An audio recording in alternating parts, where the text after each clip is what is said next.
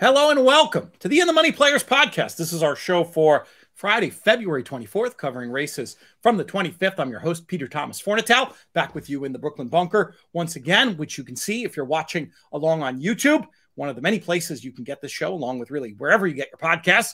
We encourage you to follow us where you can, rate, review, subscribe, tell people about the show, all those fun things to help us along here on the In the Money Media Network so we can keep bringing you all this great content, and one provider of all manner of content for us on the network, whether it's on the plus side for big events or covering the NYRA races for free over at inthemoneypodcast.com, as well as a frequent co-host on these airwaves.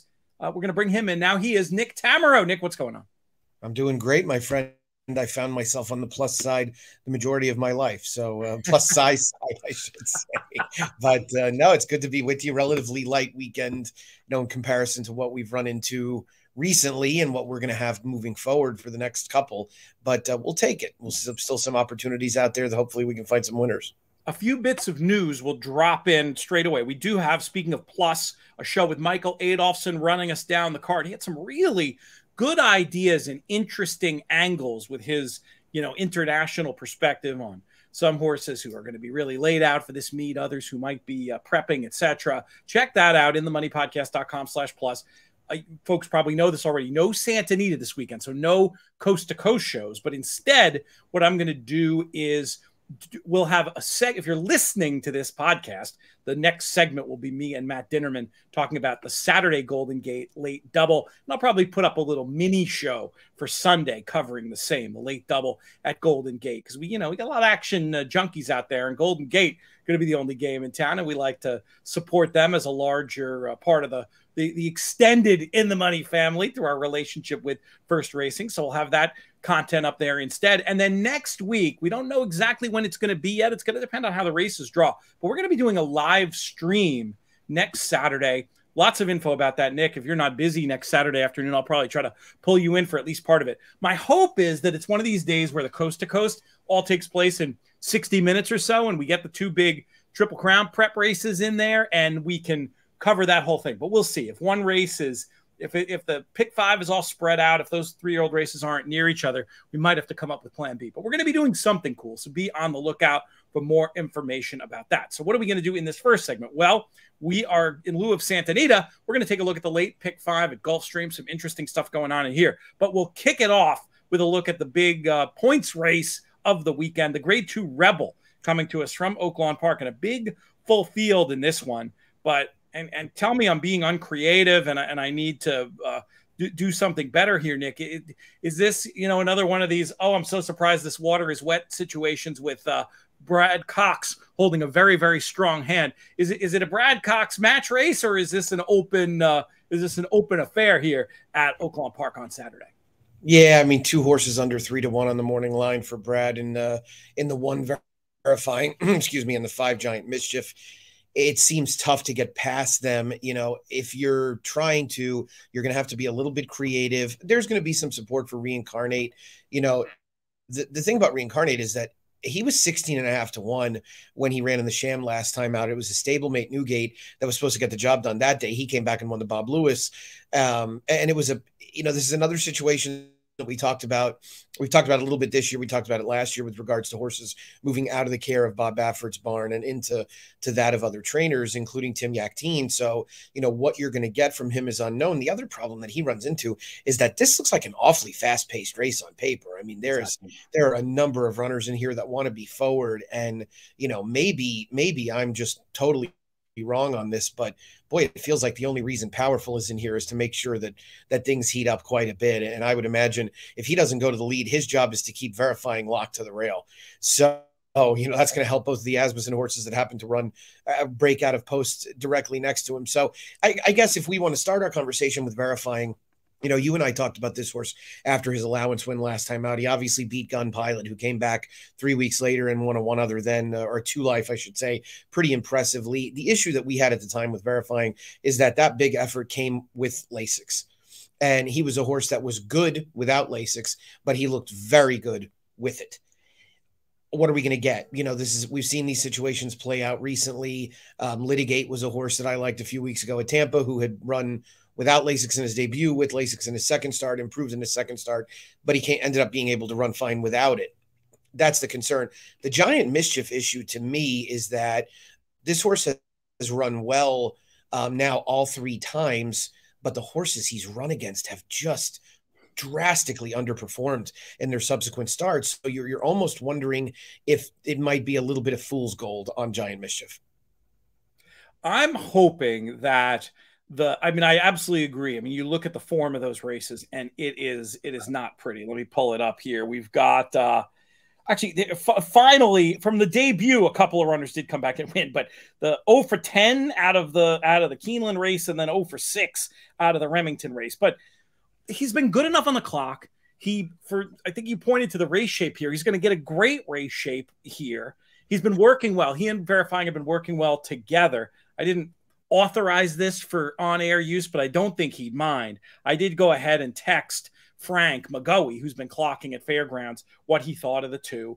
And he just very succinctly said he thinks that Giant Mischief might be Cox's best. So, I mean, it's apparently training well. So I'm going to begrudgingly look past that excellent form analysis that you're doing, Nick, and go with him in this spot. When you put it all in the hopper, who do you come up with? I mean, and I think another factor that we'd be remiss in not mentioning, there's really not much of a handicapping element to this, but Irad is not taking a trip to Oaklawn for Lucas, right? I mean, this is because, and he has a Derby horse already, but I think they want to know a little bit about where Giant Mischief stands in terms of this group. And quite honestly, Brad Cox has so many horses that he's going to run out of jockeys at some point also. I'm going to tentatively pick Gun Pilot. I know Gun Pilot has to run better to beat Verifying. Verifying handled him very nicely. I thought the 2 Life win last time out was good. I know all things considered, he had a pretty good trip, but he rated comfortably. He finished up. He's a horse that's really bred to excel with extra distance on the bottom side. And so I'm going to try him for a slight upset. I think if it becomes a fast-paced race, it really plays into Ricardo Santana Jr.'s hands to just drag him back and let him make one run. It's worth noting to me that he opts to go here instead of riding Red Route 1, who he was aboard in the Southwest last time, who I think was bolstered by a wet track, being probably a horse that when push comes to shove is a little bit better on turf. So I'm going to pick Gun Pilot, but I mean, I would never make a multi-race bet here without using Giant Mischief and probably Verifying as well. But I could see myself maybe preferring Giant Mischief of those two, because I do have some real concerns about what kind of trip Verifying is going to work out from the rail. It doesn't look easy. It doesn't look easy. That's for sure for Verifying in terms of race shape. I know this is such a silly game to play because there's so many different reasons it could go down. But what do you make of Giroux, who's been working Giant Mischief in the morning, ending up on Verifying here? Do you think the call might have been promised to Irad? Do you have any intel or any guess? I'm not worrying about it, but it just seems like good podcast fodder, so I'm throwing it out there for a tangent. Yeah, good question. I feel like this is an ownership group on Giant Mischief that's made up of about 15, 20 different, individual ownership entities. So maybe this is a decision made by the racing manager there. I don't have any insight, but I could kind of see it. I know there was some chatter after the Springboard Mile that, there wasn't a lot of love for his ride in that race. So I could see maybe that being a little bit of a punishment. And this might be his stint in the penalty box, because I mean, the bottom line is that if Giant Mischief wins this race and then Forte wins the Fountain of Youth, and obviously if these horses are all running on the same day, Irad is going to ride Forte. So, right. Giant Mischief could end up opening right back up. It's an interesting question because, I don't know if I blame Giroux for what happened in Remington just because the horse didn't break, but I guess he did kind of rush up. I don't know. I have trouble blaming him for that. And then it's weird that you'd think if they were going to bench him, he wouldn't be working the horse. I have a feeling we'll get some texts from people associated with that ownership group who might be telling us what the inside story is. It is very, very exceedingly 99% unlikely to affect my opinion of the race, but there's a high level look at the Rebel. Let us know. Here's my question I like to put these YouTube questions up there, and I got to get better about going in there in the comments and answering them. I want to hear folks' idea of who the best Brad Cox contender for the Triple Crown series is. Let us know. Let us know what you think in the comments on YouTube. And if you're listening and want to participate in the convo, hop over to the YouTube channel, which you should be subscribing to anyway, and let us know over there. Let's pivot down to South Florida, Nick, and talk about this pick 5 at Gulfstream on Saturday. It begins with race number 8 at 3:38 Eastern, and we've got an allowance race going 7.5 on the turf to kick things off. How do you want to light this candle? You know, I thought this was a really good and competitive race, and I will admit the last time he ran, I picked Hoku, who I clearly missed the wedding on in that debut when he won at 18-1 for Kelsey Danner.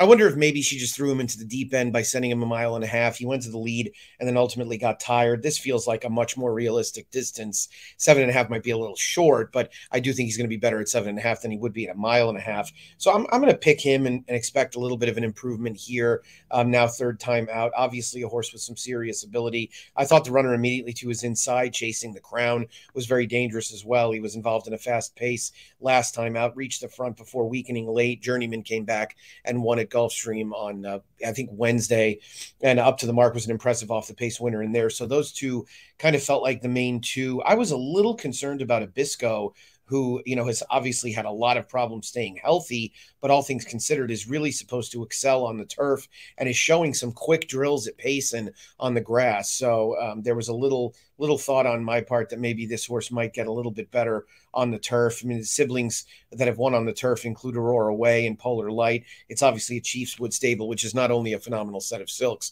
but a group that's had a lot of good horses over the years. I think those are some good ideas, including the Abisco 20-1. I have a potential stinger in here as well, but I'll start with the top of the market where I did think Chasing the Crown looked like the right one to me. Hoping maybe he can get held up a little bit more off the pace, given that there's so much speed signed on here. But that was a really nice run on Pegasus Day, I thought, attacking that strong pace, sticking on well. And my goofy idea, and it's goofy, but number 5, Husband Material, I thought was worth a little bit of a look. Zero running, obviously, off the bench, but that was a 500-day layoff. Back in 28 days, showing a notably fast work since on the turf. And I just think Toner's so underrated. This horse could legitimately be 30-1 and have a chance to get up there in the verticals. So I'll nominate the 5 as a potential interesting price alternative to Chasing the Crown. Going to take another long look at Hoku because I think you make some good points on there. I was discounting the I don't know why I was discounting the maiden win. When you go back and look at that, I mean, that's the angle I usually rave about, closing into those blue time form US fractions. So yeah, I'm going to throw Hoku in as a backup as well on your say so, Nick, as we move to race number 9 and some familiar names in this Gulfstream Park Sprint Stakes. Field of 7 going postward. I feel like this sets up beautifully for number 7, Candyman Rocket. This horse has had tons of issues, as anybody can see with a glance through the PPs, but very encouraging to me back now in just 35 days after all those long layoffs. Visually impressive in the comeback, or more important than visually impressive on the clock, despite being wrapped up. And I feel like this draw gives Alvarado options. The pace is hot here, but I think Candyman has an opportunity to stalk and pounce, if not just seize the bull by the horns in this spot. I was going to try to just get out with him in this spot. What do you think? Yeah, I agree. I mean, he made out great at the post position draw. And this is a horse who always hinted at having pretty serious ability. He's just been dogged by injuries over and over in his career. It's great to see him now running 2 consecutive races without a layoff. That's not something that he's really been able to do going all the way back to his 3-year-old season. The only thing that scared me about the balance of this field was Super Ocho. And he's in such good form right now. I wondered if he might be able to sneak away. I mean, Time Form US has it a moderate pace, not tilted one way or the other, and he has been in pretty darn good form going all the way back really to late last year. I mean, his Breeders' Cup Sprint effort was not bad at all. He got involved in a hot pace with Jackie's Warrior before understandably tiring. I know it was only 5/8 last time up, and Amici Jaramillo is very good on front-running types, so I'll probably have a backup ticket with Super Ocho on it, but like you, I'm kind of expecting Candyman Rocket to win this race. I thought of a tangent for us. I want to get back to that idea that I just mentioned about the visually impressive versus when visually impressive matters to me and when it doesn't matter to me, or when visually impressive sometimes makes me actively want to bet against said horse. I suppose this is a little bit of a callback to the Hoosier Philly conversation we had on the early week show. I don't discount the idea of visually impressive, but I'm extremely skeptical when visually impressive doesn't match the clock.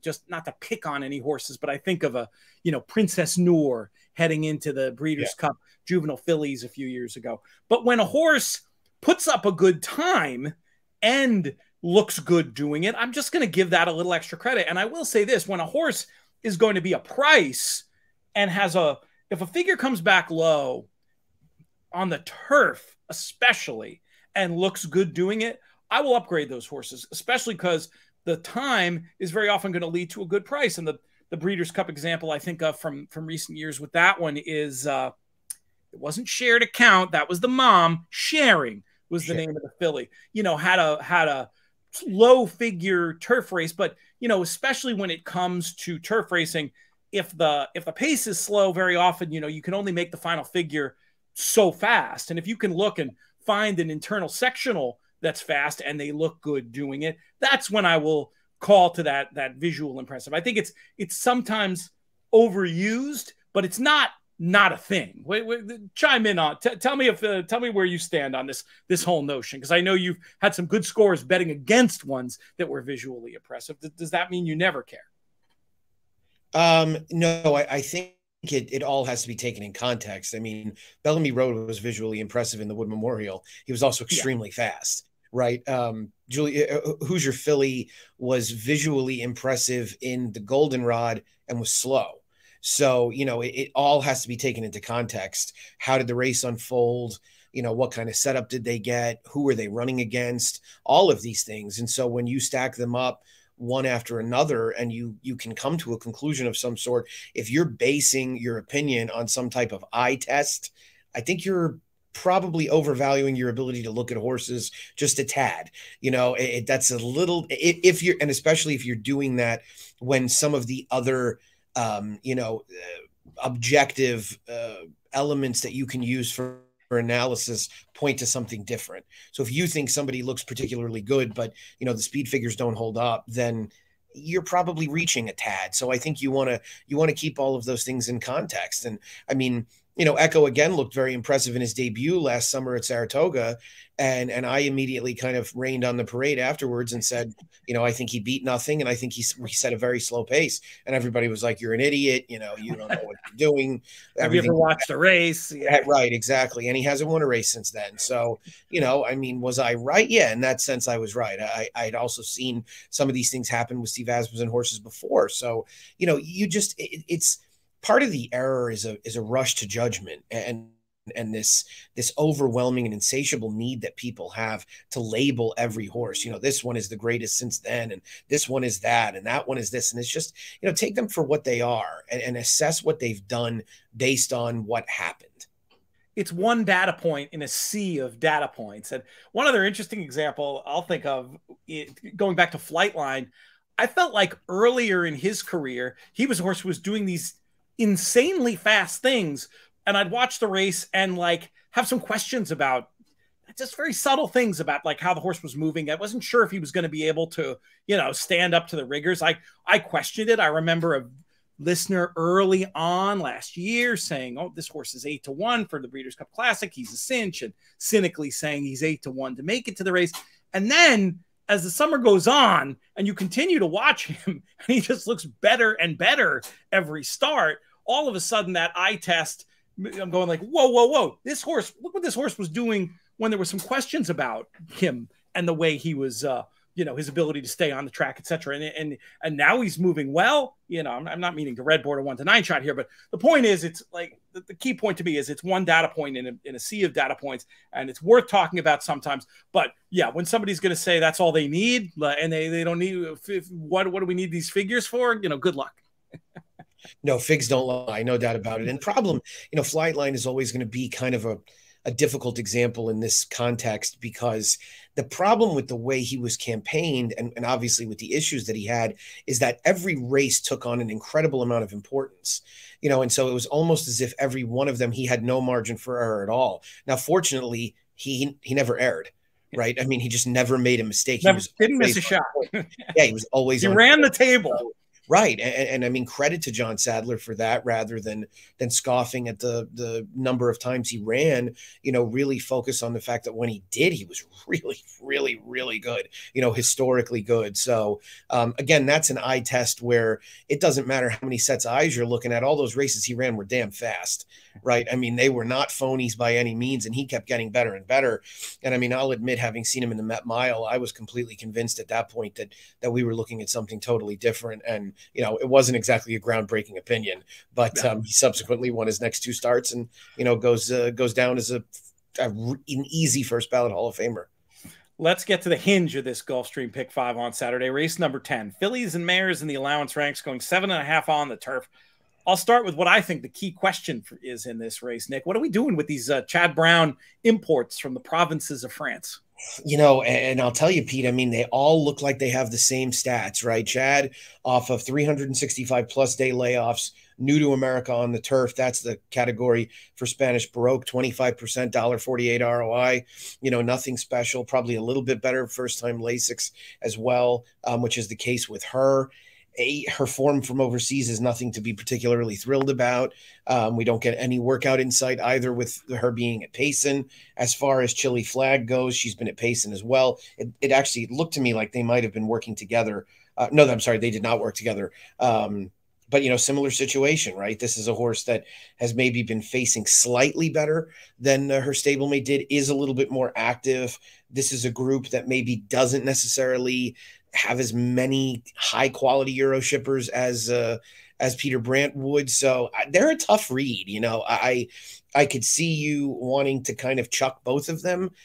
I could see them running 1-2. I hate being so, so. That's the range. Yeah, that's the range for these Chad Brown first time imports from the provinces of France. Yeah, I mean, I'm thinking that it's already late February, and I'm thinking that with both of them having a pretty open amount of conditions, if these were horses that he really had high aspirations for, we'd be seeing them in Lexington. So I'm thinking that he might be looking to get a race into each one of them. 7.5 is also short generally for a Chad Brown trainee. His horses are usually, more route oriented. That's why I picked Making My Move. I'm going to bet Making My Move in here, stretching out. This is just a send job. This is a horse that's supposed to be on the lead. She's always shown some ability. She's a winner at 7/8. And if she's able to get that additional half a furlong, which really shouldn't be that tough, having a second turn to work with, aggressive jockey on board. I mean, I'm hoping she wires the field. I thought Go-Go Shoes had a little bit of a look too. I don't love that her form looks like it's maybe climaxed a bit, but I thought she was a little bit dangerous. And then I picked Chad's horse, Spanish Baroque, third. So, I mean, I would probably use both of them to not be knocked out of the pick 5, but boy, I have no read on them. Yeah, you and I are in lockstep in terms of top pick. Making My Move, I think, is real interesting, stretching out from the 5 furlongs. Chance to lead these on a merry chase, looking at pace figures. This is a stakes winner who classes up well with this field. Second time layoff in this spot as well. The only thing I'll say for Chili Flag over Spanish Baroque, other than the obvious about the post, did earn the best time form rating going left-handed. And of course, from an ROI point of view, the stats might not be gorgeous, but they're prolific winners. And I do think I would probably have the 7 and the 11 on the backup line, but I'll bet Making My Move in this spot if we get anything close to the 5-1 of the morning line. So there we're quite similar. Race number 11 is an allowance race on the dirt, going 1 mile for these 4-year-olds and up.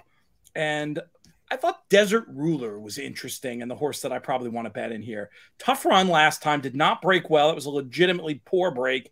Made a run on the inside where I didn't think that was any particular advantage. This horse has shown good finish before, and there's plenty of speed in this spot. So that was going to be my top pick. And then I wanted to mention a horse I'm not sure how well he classes up, but the 6 Bourbon Creed was going to be on some tickets. I thought he was the most interesting one out of the common race simply because that pace held together and he was trying to rally from last and might be flattered by a presumably much faster race shape today. I will probably include Judge Davis, the 9 as well, beat Bourbon Creed the last day and looks well suited to the mile, just looking back at some of those earlier PPs. I had it preference for the 5, but some 6s and 9s as well. Where are you?